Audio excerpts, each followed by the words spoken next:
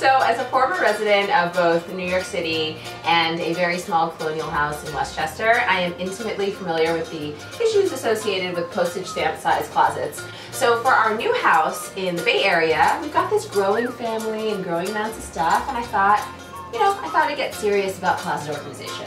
And so I hired some specialists on Thumbtack who do closet construction and organization to come in and deal with this and make it better. Here's what we have. It's not that it's really messy.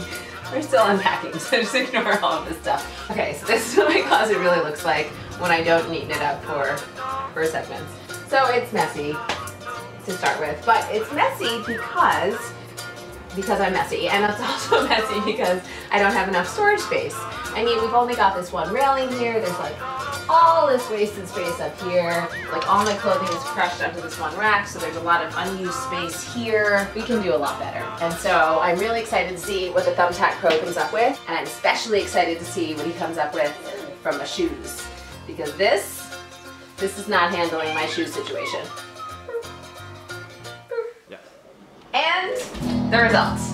We added 2 railings here, so we doubled our hanging space. And then over here, we put drawers for storage, and they're just divided with inexpensive dividers from Amazon, I think. And what's really cool about this is this isn't like one of those crazy fancy closet remodels. It doesn't look like, you know, Zsa Gabor's closet or whatever. This was just a few small changes, and we ended up being able to get rid of an entire dresser. There was a dresser here, and now all that stuff is here. I don't even understand how we got this much stuff into the closet, but we did.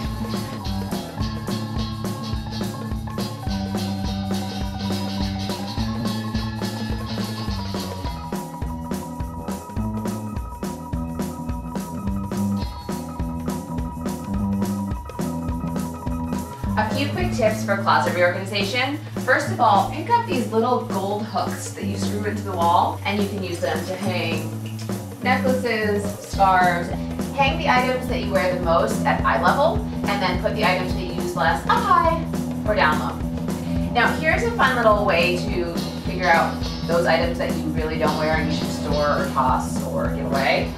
Flip all your hangers around so that the hooks are facing the wrong way, and every time you wear an item, flip it back around, and then after 6 months you'll be able to see what you really wear and what you really don't. I would never do this, but maybe you should.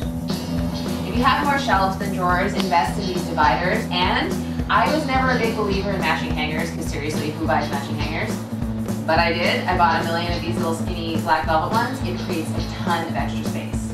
And my last rule, absolutely nothing that is out of season goes in this closet. Invest in some decent quality storage bags and put them way down low or way up top. And finally, before we go, do you want to see what I did with my ridiculous shoe and purse collection? Yes. Love it so much. It's ridiculous. In my defense, this closet really wasn't useful for anything else. Uh-huh.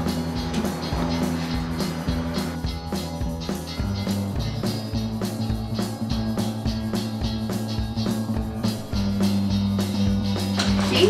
I have all these little hooks here, and I hung all my purses. You see? Oh, yeah. Hooks for hanging purses, and I put hooks over here for scarves. And then hats are up here. Hats? Hats! Here's a leather baseball cap. I don't know why I own that. And then boots go way up there because this is California. Apparently, you don't need winter boots. And then the shoes that I wear most often, which are obviously these, go at eye level, per my earlier tip. Just so we're aware, because I showed this to my mother, she's like, that was your linen closet. This is our linen closet.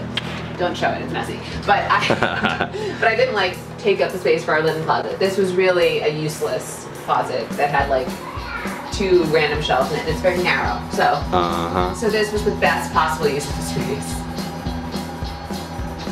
I'm Jordan Reid. Thank you so much for watching.